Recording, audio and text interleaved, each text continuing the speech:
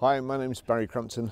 Today I'm going to show you around our Range Rover, then I'll take you for driving it, but first I'll tell you a little bit more about it. Usual rules apply on Range Rovers. You're not allowed to buy this for a few weeks.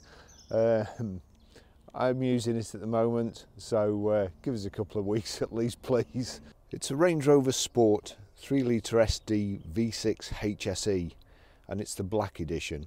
It's a 2013 on a 13 plate. It's done 39,358 miles.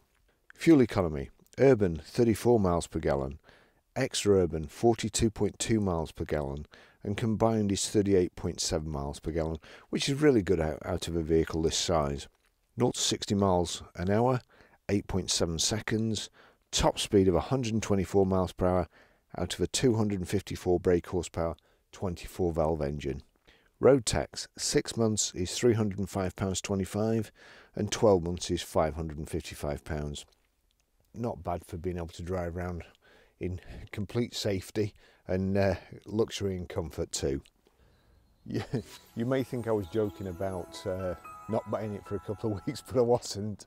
We got a Stornoway Grey vehicle in a couple of weeks ago, and I videoed it, and it went the same morning that the video came out.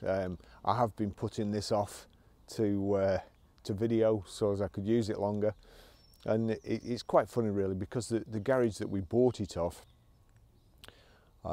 they took pity on us as well, and they knocked £500 off it because I wanted a car to use myself. So that's a good thing, because it comes to you £500 cheaper as well. You may not believe it, but we're not greedy. We just want to sell cars and that's it. I'll just show you around it.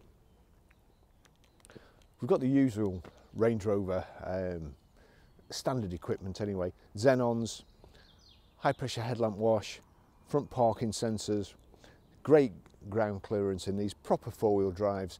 I've shot a couple of BMWs these last couple of weeks. In the Range Rover brochure, they tell you how much water and everything you can wade through, and it's 27 inches, I think, which is, you can go through water up to about there. I wouldn't recommend it all the time, but in emergencies you can do. I looked for the same figures and statistics in the BMW and the Mercedes brochure.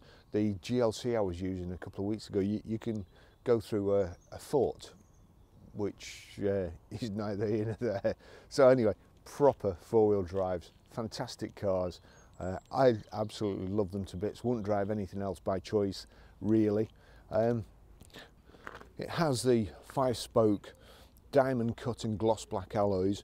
We've just had these refurbed, balanced. It's got Pirelli Scorpion Zero tyres all round, and they're all in really, really good condition, so plenty of wear left on them. Power folding door mirrors. We've also got, as long as you've got the key on you, you've got keyless lock.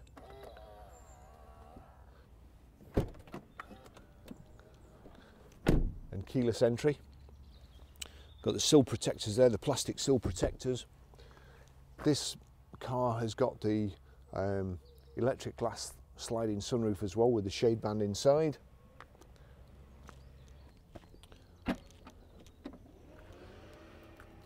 Got remote boot release. That's all the stuff I carry around. Camera cases and so on, and big coats, usual thing I need for filming. So there is plenty of room. Although it looks packed in there, there's plenty of room. The rear seats fold 60/40. They're quite easy to do as well. There's 12-volt power sockets in the back. It's just got everything you need. It's a pretty low loading area. There's a hard plastic cover on the bumper so you don't scuff the bumper loading stuff in, or you know, your dog's jumping in and out. Reversing sensors in the back bumper there. Power close.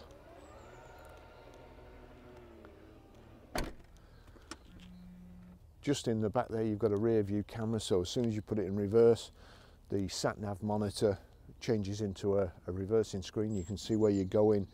Your near side door mirror flips down so you can see the curb, and you don't scratch the alloy wheels that we've just paid 600 quid to have refurbished. It's car's just lovely. If you've never driven a Range Rover, you really need to, because you'd never want to drive anything else.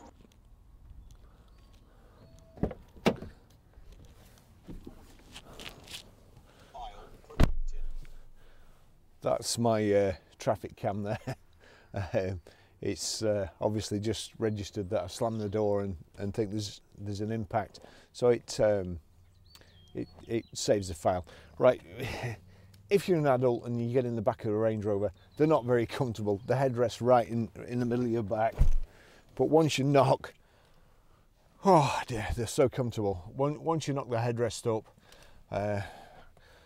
my seat's a long way back there. It wouldn't. Most drivers wouldn't have the seat there, so there's plenty of legroom, nice and comfortable. It's the usual thing with it's although it's a 5-seater, it's a 4-seater or 4 people in comfort, and it's got the Isofix rear child seat anchor points. Absolutely lovely. This vehicle is actually dirtier than when it came in, because I've been using it for a week or two. So Lance hasn't cleaned it, hasn't been anywhere near it, but it was very, very nice when it came in. And as soon as Lance gives it the treatment, it'll be absolutely like new inside. It's lovely.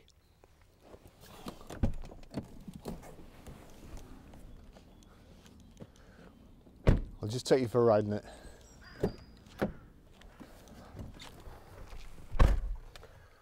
The little Range Rover keys there, it's keyless entry, keyless go.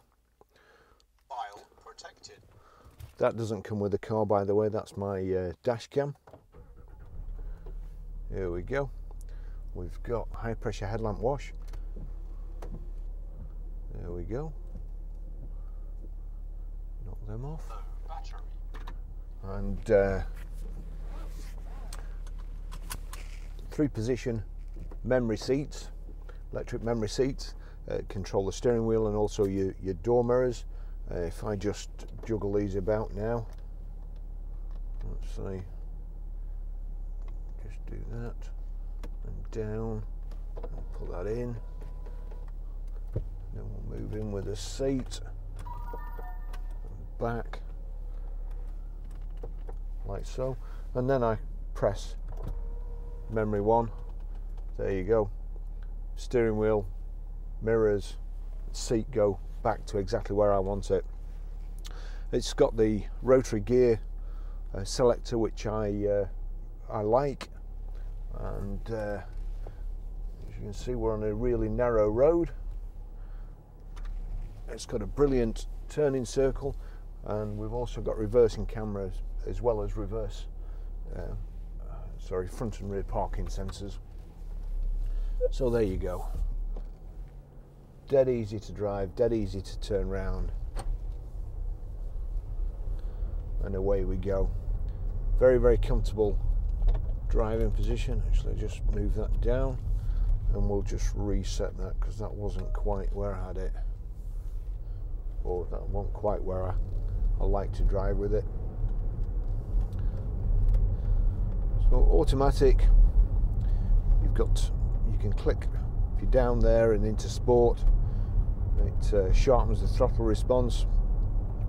We've got our terrain response here, so you can put the suspension up and down if you're going over anything high. I think it's 8.7 inches ground clearance to start off with. It's paddle shift on the steering wheel here. We've got sat nav, Bluetooth hands-free, Bluetooth audio streaming.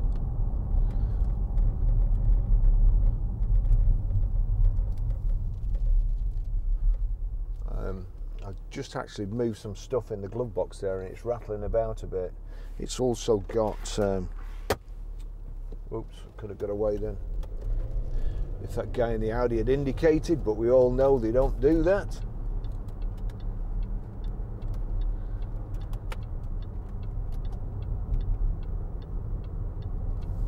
Great handling in Range Rovers. Give it some gas now.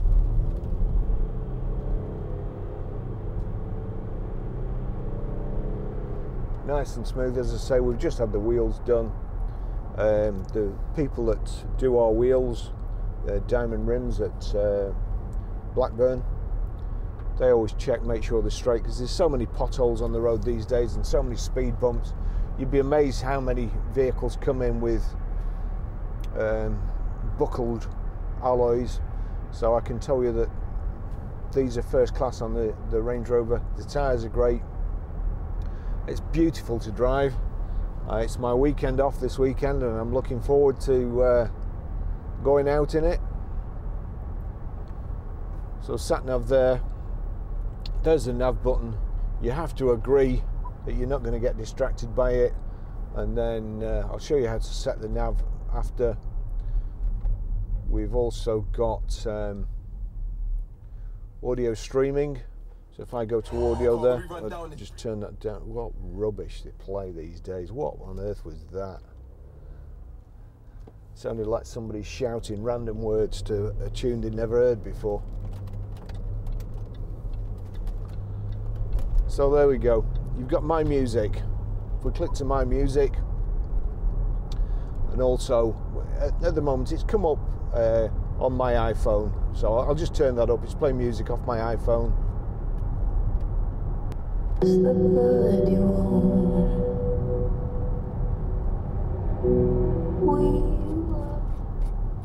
It's a great speaker system if you like music. I think there are Harman Kardons in this one.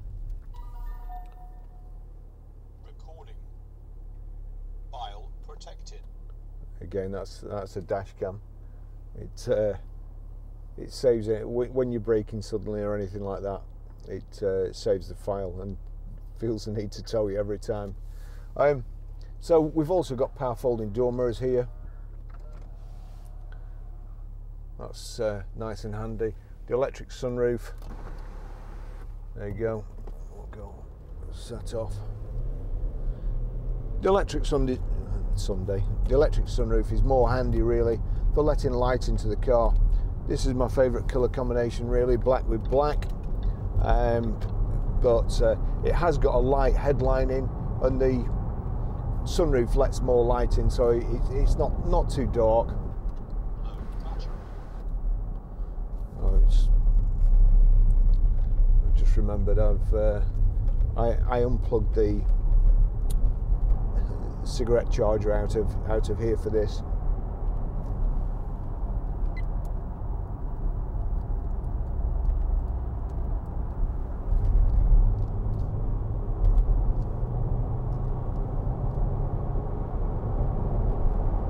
The turn of speed for the size of the car is amazing. It's so comfortable.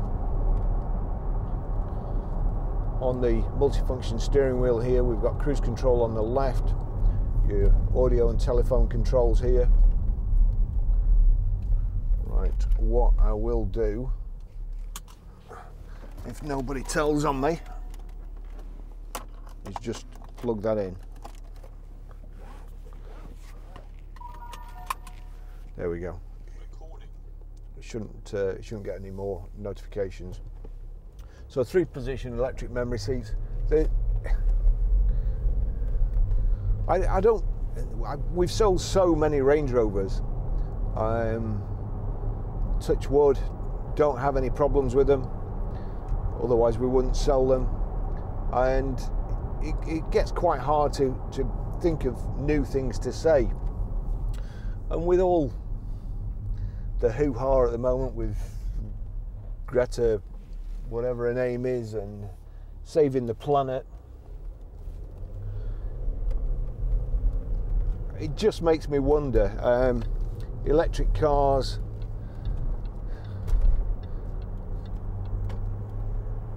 young kids are mining the cobalt for them.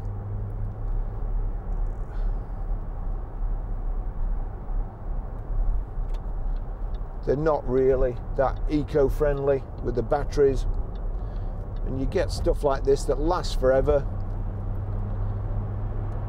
needs maintaining like anything else, parts replacing, sure, but the engineering involved to get this vehicle moving down the motorway with 5 people in at 70 miles an hour in comfort is unbelievable, where electric cars, there's a couple of magnets, a couple of wires, and that's it.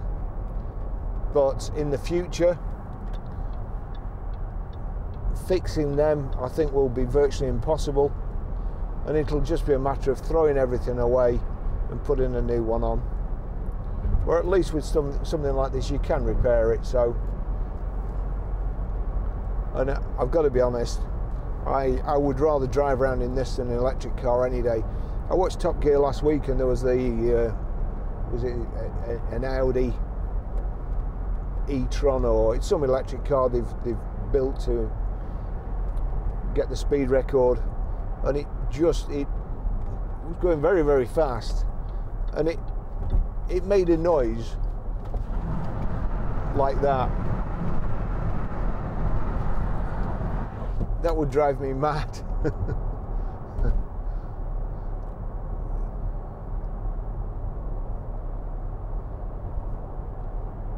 I just love driving these cars. They're just so good. You can see above everybody on the motorway. You feel so safe. Worst comes to worst and you're in an accident, you're way above everybody. They're going to hit you down there. The main damage is going to be down there somewhere. Your legs are above it. Your body's above it. And the best thing to put your family in, I would say. I should have just actually cruise control there. I should know by now how fast.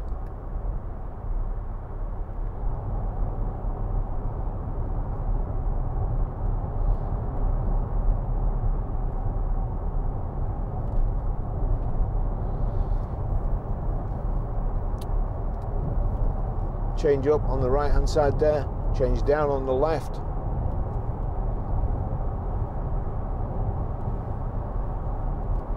We've also got that panel that you can slide across.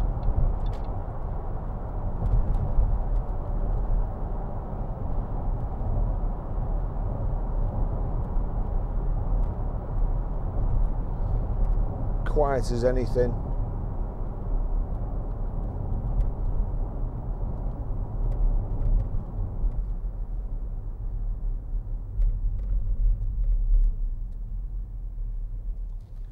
Lovely black leather with a contrast stitching, nice dashboard, again lovely finish. We've got a glove box at the bottom there, that's what's rattling in there, and you've also got a glove box at the top there. In there there's some headphones, presumably for the audio system in the back. You've also got TV. Let's just put TV on there. There you go, TV, whatever is on that.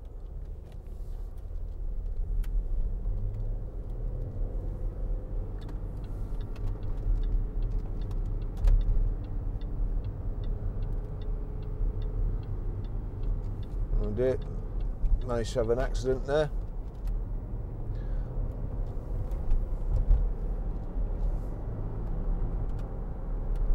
Just using the paddle shift at the moment.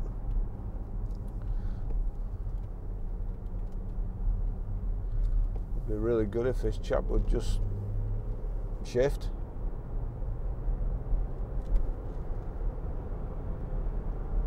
Hopefully he's not going our way, but usually when I say that, they do. As I said before, if you've never driven a Range Rover, you should, because they're just you kind of don't have to think, and it's something that when I've got outside my house, I know that whatever happens, it doesn't matter. My girlfriend lives in an area of Preston that gets flooded quite often, and I know it's never going to get to, well, touch wood, it's never going to get to 2 foot, often about 6 inches or so, and you just go in the Range Rover and, you know, just no problem. Sorry, I'll just actually just test.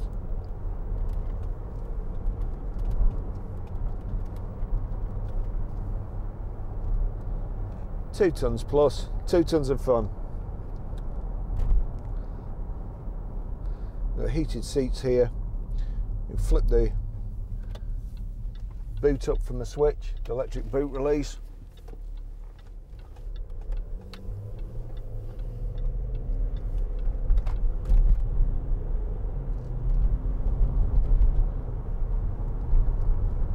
Just absolutely lovely. I'm just going too fast there. Very, very bumpy road.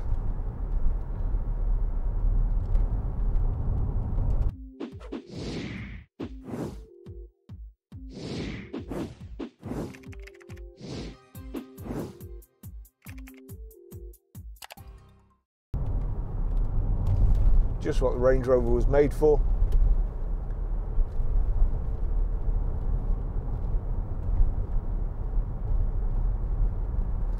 Got the rev counter on the left, information display in the centre, and on the right hand side your speedo.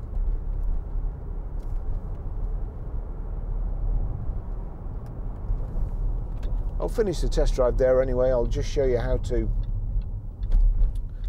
set the sat nav, delete a mobile, pair a mobile, and stream audio, and the TVs come on there. So thanks for watching. Catch you in the next video.